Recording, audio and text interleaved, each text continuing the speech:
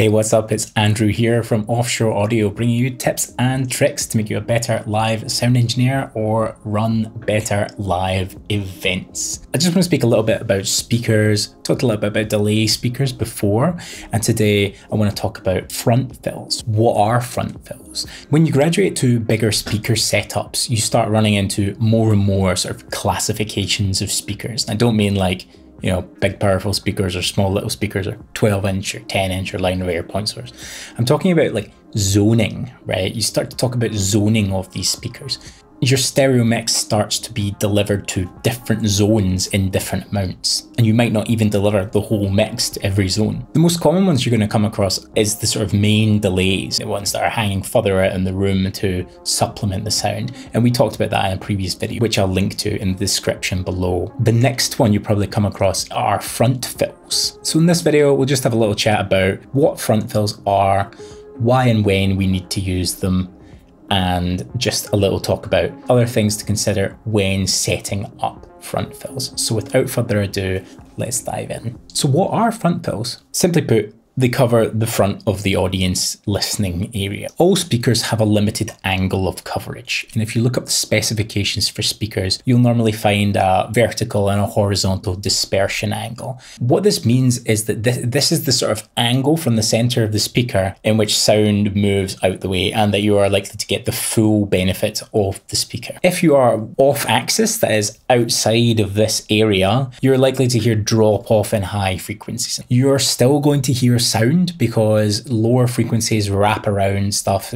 diffusion, we won't get into it, but you will be able to hear the speaker, but you will not hear the same frequency response or perhaps even the same sort of phase response as you would if you're standing in the coverage angle. If you're standing in the coverage angle, that's sort of when your speaker is guaranteed to function the way that it says it will function. So if we look at something like a Yamaha DXR speaker, right, these are pretty common where I am, you'll see that it has a vertical coverage of 60 degrees and a horizontal coverage of 90 degrees. So that's quite a wide shooting speaker. It's fairly standard for a point source speaker, but it covers a lot more area than something like a line array speaker because its intention is to be used as a sort of main PA to cover a large area evenly. You could probably cover a small venue, maybe 100 people or so, with two of these speakers in the right size because the coverage is wide and even, and also because of the expectations of a venue like that. So if your stage is 3 or 4 meters wide and you have your speakers at each side of it, you're quite likely to get a pretty good coverage of the whole audience if the audience is only,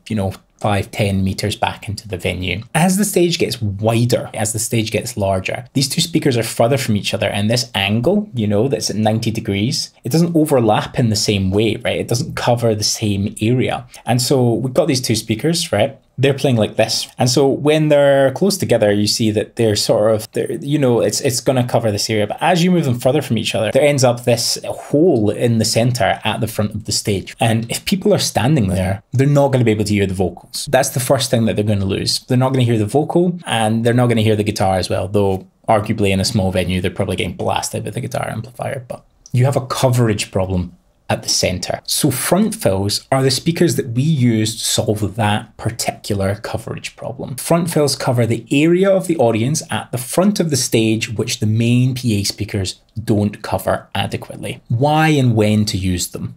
The short answer of when to use front fill speakers is when your PA doesn't adequately cover the front of the audience. You need to listen, you need to stand at the front where the audience will be and listen to the PA system. It's also important to choose your battles. Speakers take up space, right? And front fill speakers are frequently placed on the lip of the stage. You really need to ask yourself, does my stage require a front fill speaker? If it's a little basement with 2 speakers and a small stage, even if you stand at the front and you don't quite hear everything, it might not be that important. There's a lot of things to consider, like, is the speaker going to take up a bunch of space on the stage? Is losing that space a bigger problem than losing a little bit of fidelity? In a 150 capacity basement venue, quite possibly you need space more than you need the speaker. Back in Glasgow, when I worked in a little venue, I had a touring act come through and the guy insisted on a front fill speaker, which was not, spec'd in the venue. So he chose to abandon one of the monitors from the stage, like take the stage monitor and turn it around and play it into the audience. But the stage is only 30 centimeters high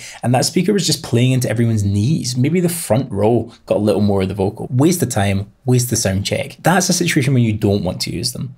A situation where you might want to use them is when you have a larger stage. What if you have a conference or something and the people in the center can't hear the speech properly? If you have a 10-meter wide stage, this is a real example, and people are sitting right at the front and they need to be able to hear what's being said, that might be a good time to grab a conference speaker, grab a stage monitor, shove it in the middle and connect it up to your mixer. Ultimately, you need to decide if it is going to better the audience experience. There is no black and white, there is no formula to decide if that's something that you need, but you need to understand how your speakers are projecting sound, how your new speaker will project sound and interact with the previous speakers that you have set up, and if you have the resources to make that happen. That's time, speakers, cables, people to make it happen. If it's not going to happen in time or it's going to eat into your sound check, then maybe it's not that important. Of course, this is all really only relevant for small venues, because in larger venues, you might have front fills set up as standard, calibrated properly, or in even larger venues, you probably have a system technician who is solely responsible for setting these things up. I am not a system technician. I am not going to tell you how to become a system technician. So how are we going to deploy these front fills? Like I said, the aim of this video is not to make you a system technician. That is a whole career path. It's to give you an understanding of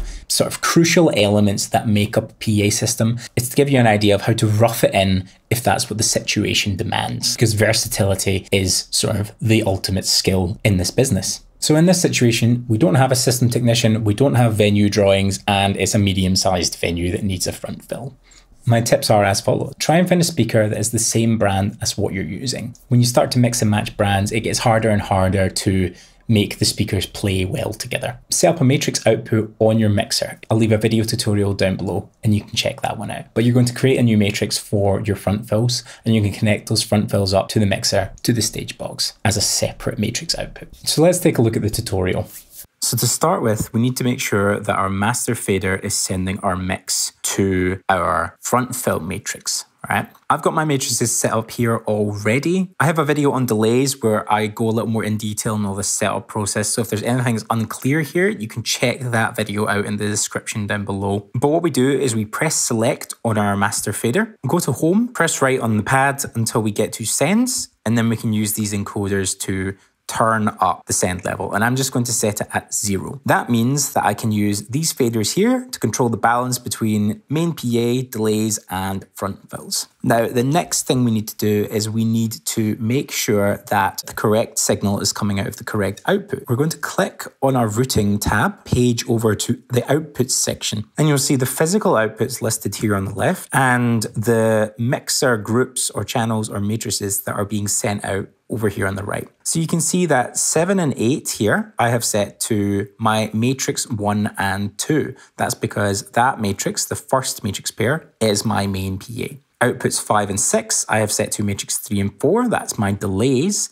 And then outputs 3 and 4, that's the XLR outputs on the back of this mixer, are routed to matrix 5 and 6. Now I'm happy that I know where my front fills are coming out of and I can connect them to the right place. So we need to get on to setting the delay on our front fills. On this routing screen, you see there is a little delay icon. That means we can press this dial here to turn our delay on, and we can use the dial to punch in the time. The next thing we're going to do is we're going to boot up our EQ, and we're going to roll off the low end. Those low frequencies tend to be more omnidirectional, so we do not need to reproduce them in the same way for the audience at the front. They get plenty from the main PA. Now comes the important part. We need to walk the room. We need to go down to the front fill speakers and stand right in front of them, right at the edge of the stage, and say, do I hear what I need to hear? And then walk back slowly until you start to hear the main PA take over. And just think to yourself, is the delay natural? Are you pretty aware that there's a difference in delay time between the main PA and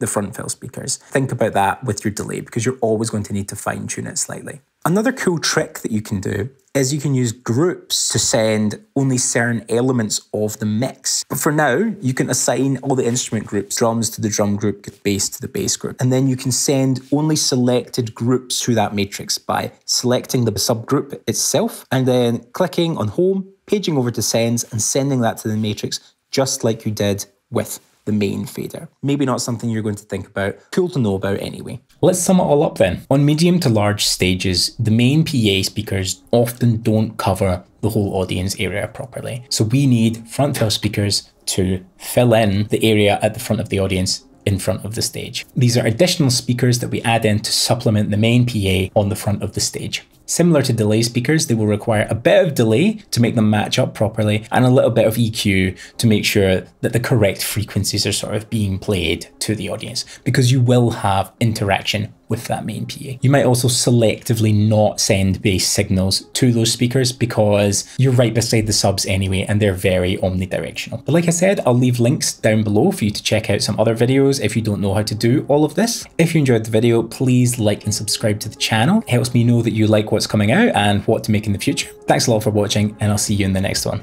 Goodbye.